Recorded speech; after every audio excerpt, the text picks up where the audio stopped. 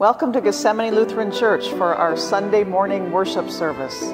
Our mission is to be engaged by God in a living faith, at home, at church, and in the world. And we hope that through these services we help you to be part of that mission. We encourage you to connect with us through our website at glconline.org and let us know how we can help you on your journey.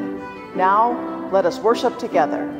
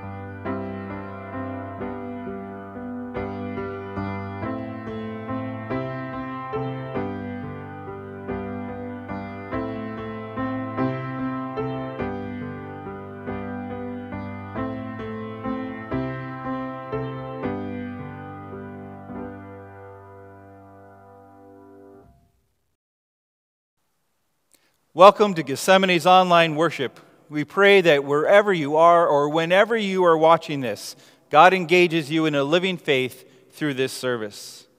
We miss seeing you, and we know that you miss seeing your fellow church members as well. And to help with this, for the month of May, we're inviting people to share in the leadership of our worship services by recording a small prayer or something from their own homes or their communities so that you can see them. Today we have various households that will be reading a portion of our prayer of the day from their own homes.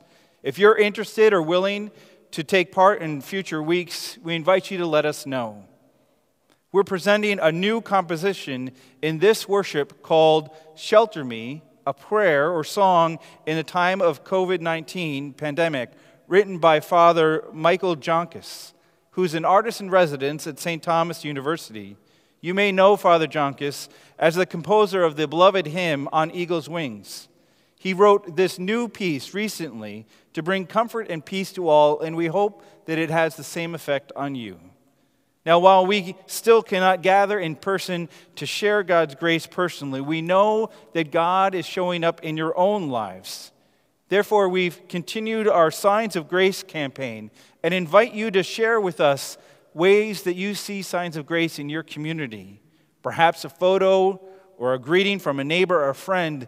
Email these to us or use the hashtag GLC Signs of Grace on your own social media feeds. Each week we'll share some of the photos that you submit, your own witnesses of grace as part of our own worship. Now, with the extension of our stay-at-home order through May 18th, we want you to know that of a special worship opportunity. On Sunday, May 17th, in addition to our pre-recorded normal service, we'll be hosting another drive-in worship like we did on Easter. This service will be at 9:30, and people will again stay in their cars. Watch for more information that will be mailed out this week regarding that service. For this online worship, we have produced a worship aid so that if you have printed that off, we invite you to take that out at this time as we begin our service with our opening hymn, Shelter Me.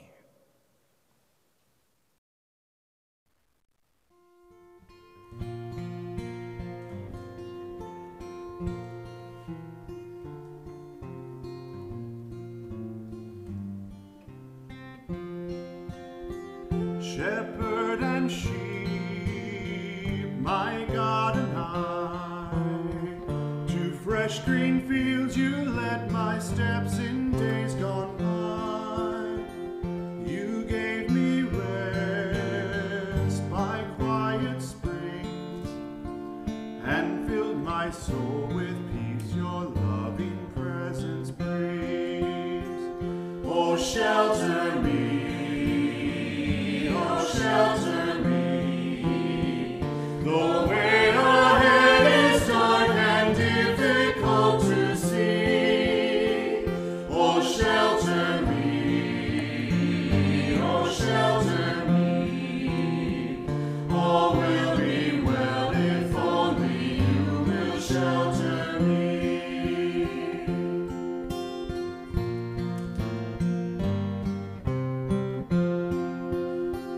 Yet now I tread a different way. Death dogs my path with stealthy steps from day to day.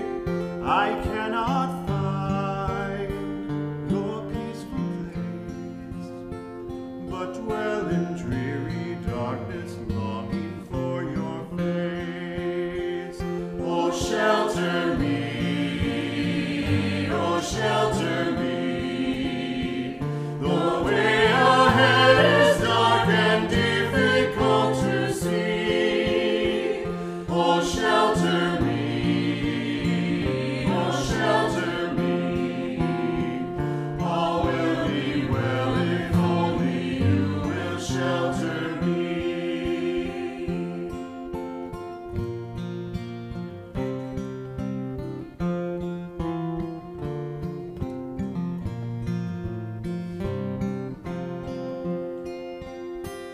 I will look back in days to come and realize your faithfulness has led me home. Within your house I'll find my peace, trusting that in your mercy you have sheltered me. Oh, shelter me, oh, shelter me. The way ahead is dark and difficult to see. Oh, shelter me, oh, shelter me. All will be well if only you will shelter me.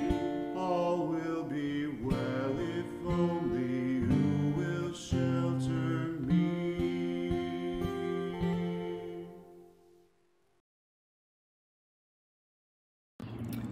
Loving God, we thank you for your presence with your children through the anxiety of the COVID-19 situation.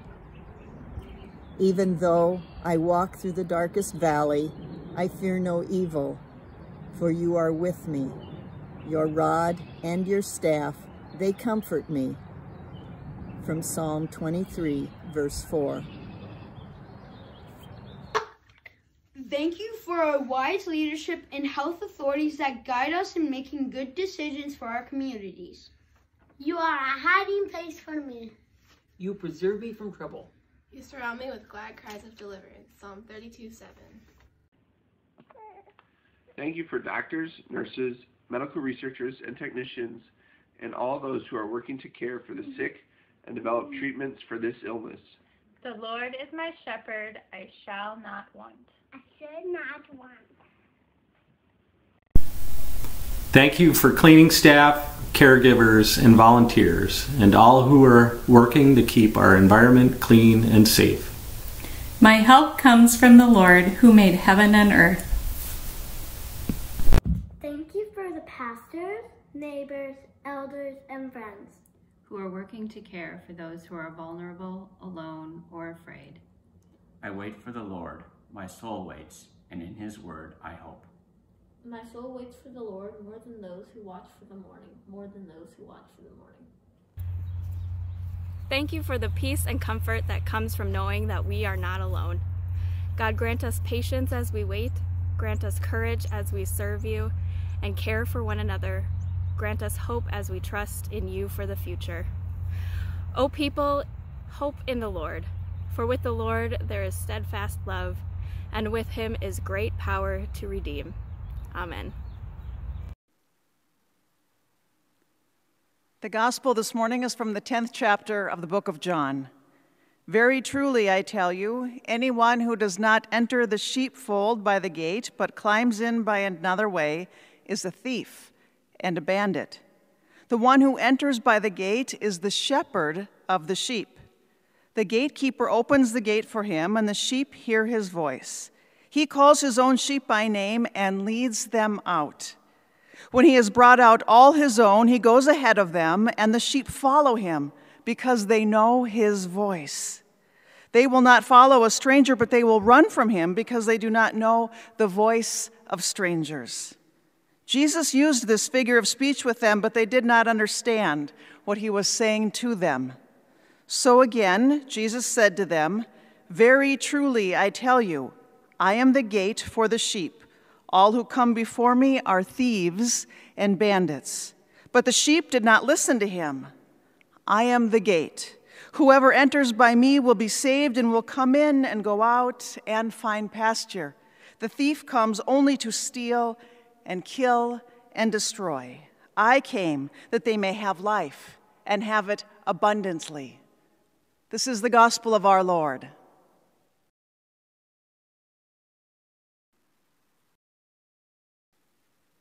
Siblings in Christ, grace to you and peace from God our Father and our risen Lord and Savior Jesus Christ.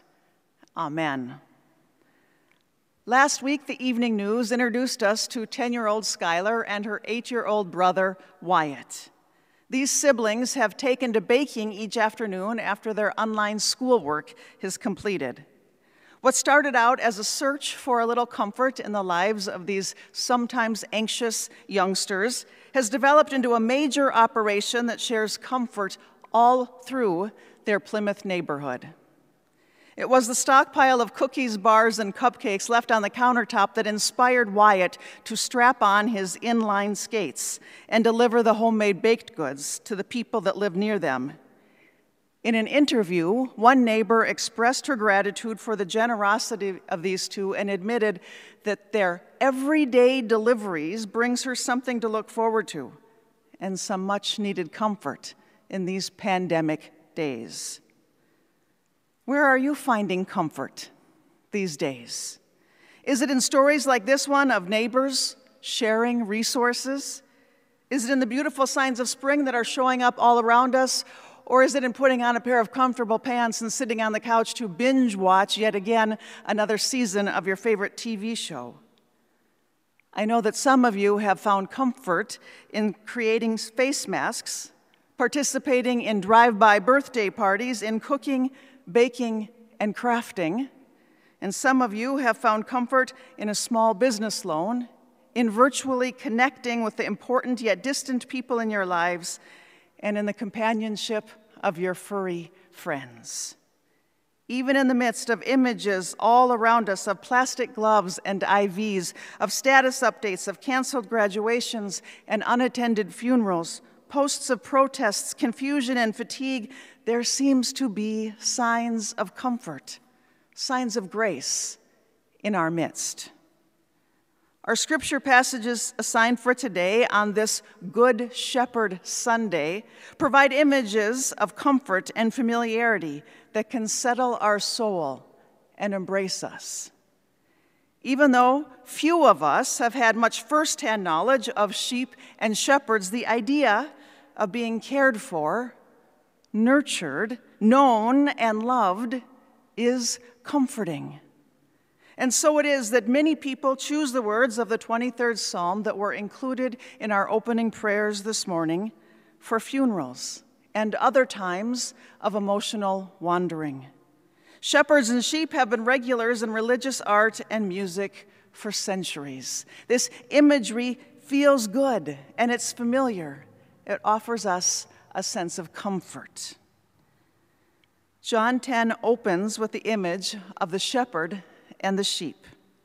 And the first 5 verses are all about the shepherd and how his voice is familiar and trusted voice for his own sheep. The shepherd makes his distinctive calls and whistles his distinctive tune, and his shepherd just know he's the one that they are to trust and to follow. It's all about the shepherd here. He's the one who comes in through the front gate. He's the one who leads the sheep out to pasture. He's the one whose voice the sheep trust. There is sweet comfort in knowing that God, the Good Shepherd, has known us from before we were born and loved us. Not because of our accomplishments, our testimonies of faith, or our ability to memorize and recite scripture or other doctrine, but just for being. When I picture the sheep coming and going, being welcomed and sent, I am grateful for the mutuality and the relationship that God desires to have with God's people. And in this text, we are reminded that God wants what is good for us, a place of pasture that is welcoming, life-giving, and inclusive for the entire flock. It is a comfortable and familiar place, a place of overwhelming abundance that God desires for us right now. The shepherd's voice both claims and calls the sheep in this passage, and sometimes the sheep just need to be in that space of being comforted, loved, and nurtured. They need to stay in the pen away from the distractions and the threats of the rest of the world and surround themselves in the care and concern of the shepherd. We're like that too. Sometimes, based on the seasons of our lives, all we can handle is knowing that we have a place to belong, a place that is familiar, that we can rest in the knowledge that Jesus Christ claims us and loves us, that we have an identity and a shepherd along life's dusty trails, and the shepherd welcomes us unconditionally. At other times, the shepherd's voice leads us, equipping and sending us to be the voice of the shepherd for other people in need, to be the voice that offers welcome to those on the margins, to be the voice that offers hospitality to the hungry, service to those in need, advocacy for those whose rights have been trampled upon, and justice for those who are mistreated. At any given time, we are welcome to find solace and sustenance in God, and all the while we are being loved into a life of service and community where all the sheep have value and belong. Like the children who are baking their way into their neighbors' hearts, we are called to use our strengths, our gifts, and our resources to serve people in our midst so that they too might experience the comfort and goodness that God desires for God's entire flock. Life is not the same as it was a few months ago, and there's no certainty about when or if we will ever return to what we once experienced as normal. But God is still calling. God is still loving and leading and offering signs of grace. There is comfort in this familiarity. There is also comfort in the message that Jesus gives his followers about the thieves and the bandits that sometimes get in the way of them hearing the voice of the shepherd. There's comfort there because we experience this too. In this metaphor, the thief was something or someone that would attack the flock from the inside, and the bandit would attack the flock from the outside. We are all familiar with the voices that attack us from within. Things like doubt, shame, addiction, fear of the unknown, and ego attack us internally, while things like natural disasters, an ongoing pandemic, racism, judgment, and hate attack from the outside, like the bandits. But thieves and bandits make it difficult to hear the voice of the shepherd and can cause us to question God's voice in our world or cause us to temporarily lose faith. Our good shepherd knew from the very beginning that we would struggle to follow and to listen like all sheep do on occasion.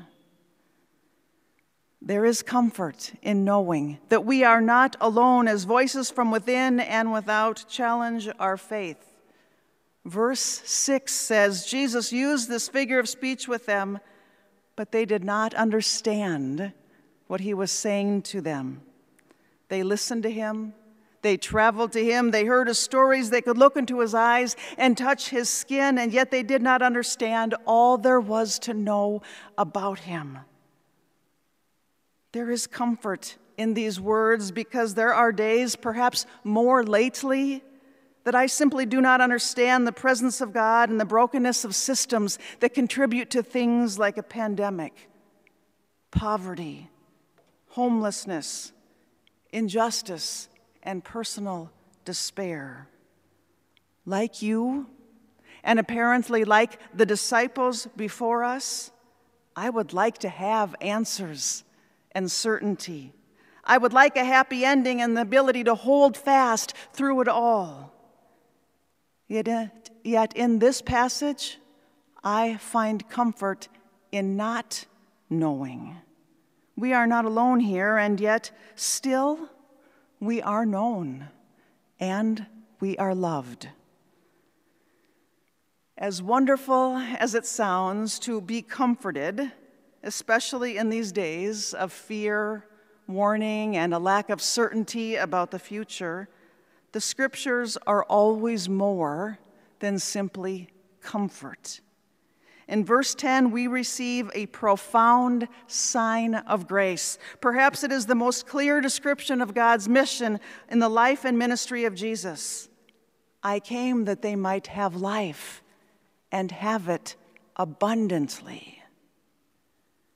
Abundant life includes the promise that we are known intimately by our Creator who loves us, comforts us, and sends us out. Abundance includes the ability to come and go into the pen as we need rest or to be renewed and sustained for our work in the world. It is not a promise that we are exempt from encounters with thieves and bandits, but it is a promise that we do not face them alone.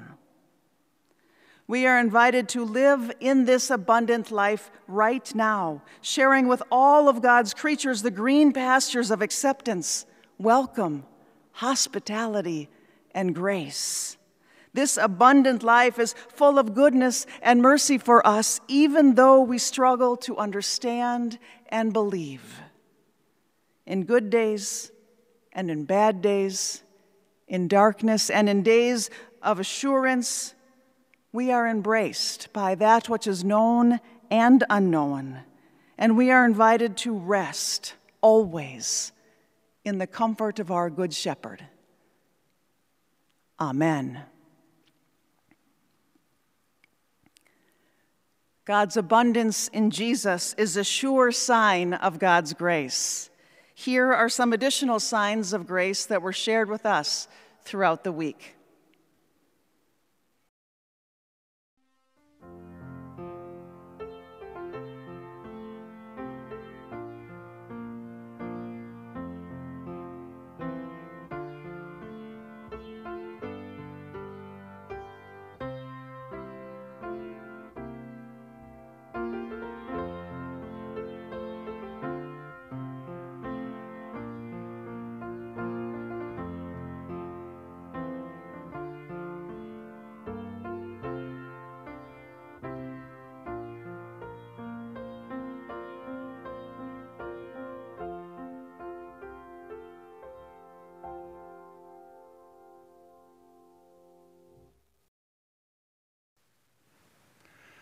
Uplifted by the promised hope of healing and resurrection, we join the people of God in all times and places in praying for the church, the world, and all who are in need.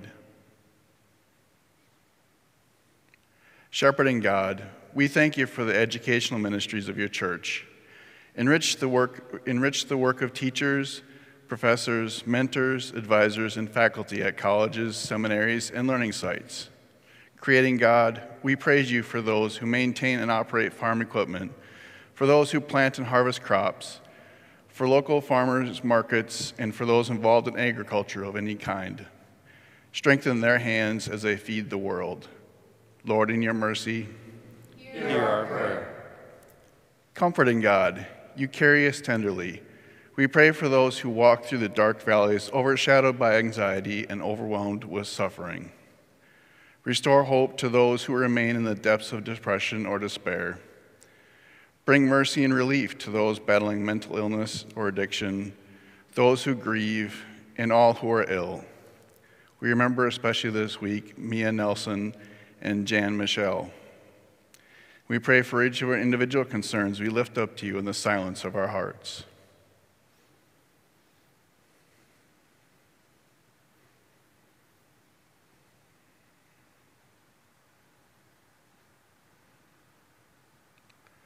Comfort their hearts and ours with your healing presence. Lord, in your mercy, hear our prayer. Guiding God, no one should be in want. Bid the nations to return to your paths of righteousness and inspire our leaders to walk in your ways, so that all may have the opportunity to live abundantly and sustainably. Nurturing God, you desire justice for the hungry. Bless advocacy work, food pantries, and feeding our ministries in our congregations. May none of our neighbors lack for basic needs. We pray for our partner congregation, Iglesia Concordia, that our connection with them may be strengthened through you. Lord, in your mercy, hear our prayer. With bold confidence in your love, Almighty God, we place all for whom we pray in your eternal care, through Christ our Lord. Amen. Amen. Remember us in your kingdom, O God, and teach us to pray. Our Father, who art in heaven, hallowed be thy name. Thy kingdom come, thy will be done, on earth as it is in heaven. Give us this day our daily bread, and forgive us our trespasses, as we forgive those who trespass against us. And lead us not into temptation, but deliver us from evil. For thine is the kingdom, the power, and the glory, forever and ever. Amen. Receive God's blessing. May the one who brought forth Jesus from the dead raise you to new life, fill you with hope, and turn your mourning into dancing. Almighty God, Father, Son, and Holy Spirit, bless you now and forever. Amen.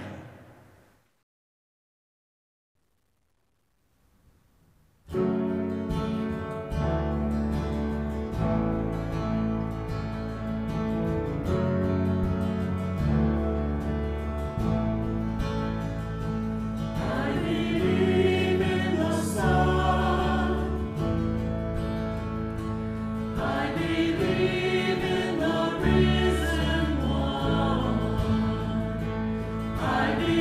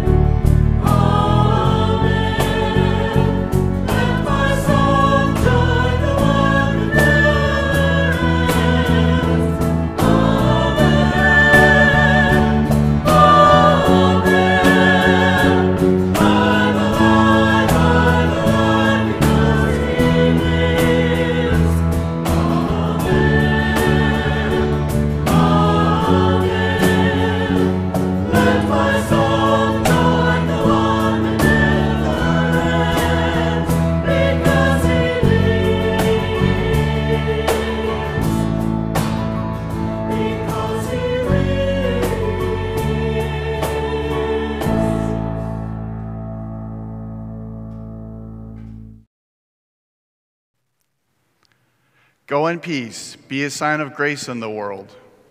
Thanks be to God.